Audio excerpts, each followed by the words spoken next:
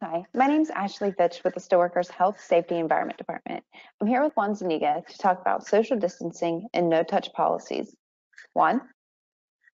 Hola, muy buenos días, buenas tardes, buenas noches, compañeros y compañeras. Hoy mi compañera Ashley del Departamento de Seguridad y Salud de los Steelworkers y directora del Tony Masaki Center, como yo también que soy parte del Departamento de Seguridad y Salud y también soy entrenador del Tony Masaki Center, vamos a hacer una presentación de lo que se llama políticas de distanciamiento social y de no contacto. Ashley. Thanks, Juan. Before we begin, we want to talk about public health interventions and why things like social distancing and no touch is important. So there are primarily two types of different public health interventions, pharmaceutical and non-pharmaceutical. A pharmaceutical intervention are things like vaccines, biological testing, antibody testing, any type of intervention that's based primarily or solely on pharmaceuticals. The second part that we're going to spend time talking about today is non-pharmaceutical intervention.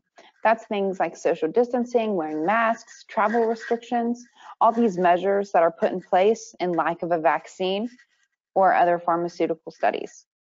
Juan? ¿Por qué son importantes estas medidas? En salud pública existen dos tipos de intervenciones.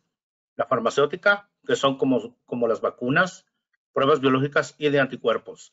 Y las no farmacéuticas, que son algunas de las medidas que discutiremos hoy. Son importantes y se utilizan en ausencia de intervenciones farmacéuticas. Como todos sabemos, no existe una vacuna para el coronavirus y las pruebas todavía no están fácilmente disponibles. Hoy revisaremos algunas de estas medidas y cómo implementarlas en el lugar de trabajo. Ashley.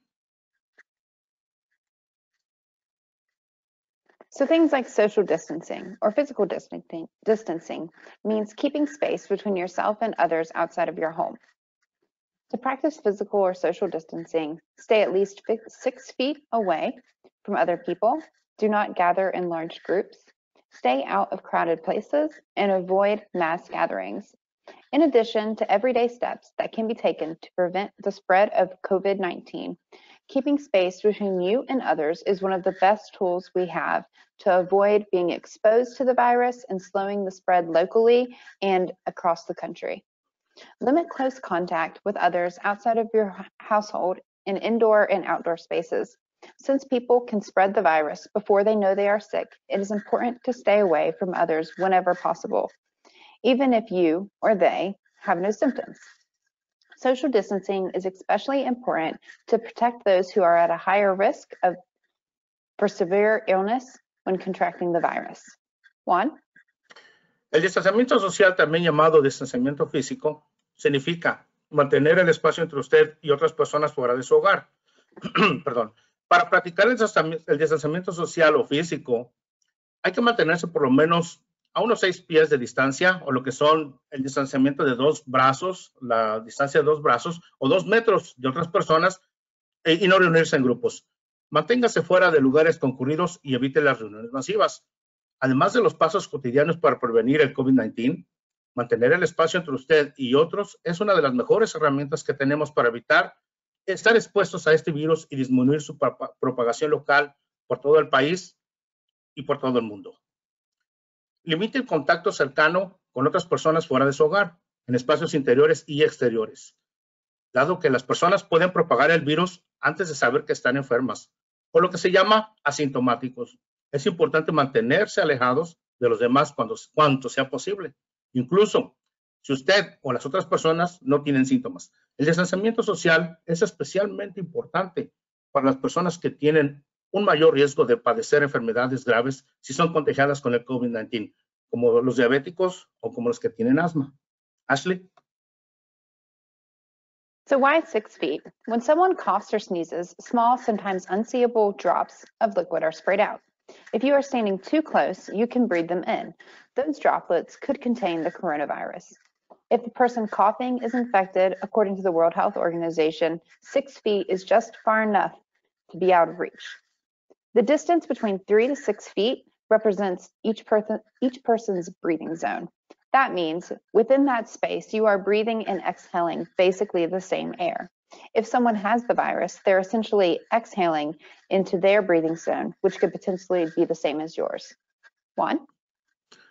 ¿Por qué 6 pies? Cuando alguien tose o estornuda, se rocían gotas de líquido pequeñas, a veces imperceptibles al ojo humano. Si estás demasiado cerca de esta persona, puedes inhalarlos. Estas gotas podrían contener el coronavirus si la persona que tose está infectada. Según la Organización Mundial de la Salud, 6 pies es lo suficientemente lejos como para estar fuera de su alcance. La distancia de 3 a 6 pies entre sí se conoce como la zona de respiración. Eso significa que la gente dentro de este espacio está respirando y exhalando básicamente el mismo aire.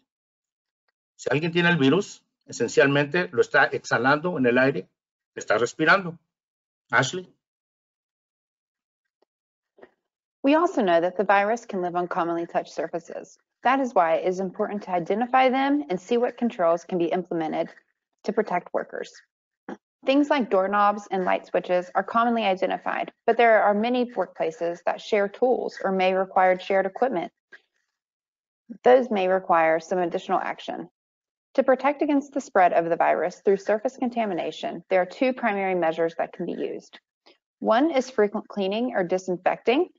And on the coronavirus website, there is a fact sheet on approved EPA disinfectants that are known to kill the coronavirus. The other is no-touch policies. Juan? Objetos comúnmente tocados. Nosotros sabemos que el virus también puede vivir en superficies que tocamos comúnmente. Por eso la importancia de identificarlos y ver qué controles se pueden implementar para proteger a los trabajadores. Cosas como las perillas y o agarraderas de las puertas y los interruptores de luz son los más fáciles de identificar. Pero en muchos lugares de trabajo es posible que se compartan herramientas o equipos de trabajo y pueden o necesitan requerir algunas acciones o medidas adicionales. Para proteger contra la propagación del virus a través de la contaminación de superficies, se utilizan las medidas principales como limpieza o desinfección frecuentes e implementación de políticas sin contacto. En el sitio web dedicado al coronavirus, en nuestra página de internet de la Unión, hay una hoja informativa sobre desinfectantes aprobados por la Agencia de Protección Ambiental o EPA por sus siglas en inglés. Por lo que revisaremos algunas de las políticas sin contacto comunes que hemos visto implementadas en los lugares de trabajo de todo nuestro sindicato. Ashley. So here are 2 common controls that we see when implemented no-touch policies. First is a bathroom sink. So they've retrofitted the regular bathroom sinks that would normally have knobs to have a motion sensor and activated. This could be also included on doors, soap dispensers, paper towel dispensers, hand dryers, things like that. Next is a sanitary dual pull. So instead of having to reach for the knob or disinfect the knob frequently, it's just a simple bracket that's installed at the bottom of the door that allows you to open it up with your foot. Juan? Algunas medidas que se pueden tocar o tomar, por ejemplo, es proporcionar puertas y baños sin contacto o que sean automáticos. Instalar los siguientes para que funcionen o se activen por movimiento. Modificar los abridores de puertas para las personas que usan sillas de ruedas y que se activan usualmente presionando un botón y reemplazarlos con un abridor automático de puertas, como los que comúnmente vemos en las tiendas de autoservicio. Estas puertas también podrían utilizarse para la entrada y salida del personal en general. Las puertas del sótano y del subsótano también requerirán tener que adaptarse, tanto como los baños, los migitorios y las fuentes de agua. Todas estas conectamientos que sean activados por movimiento. Esto puede ser costoso, pero también hay herramientas simples disponibles.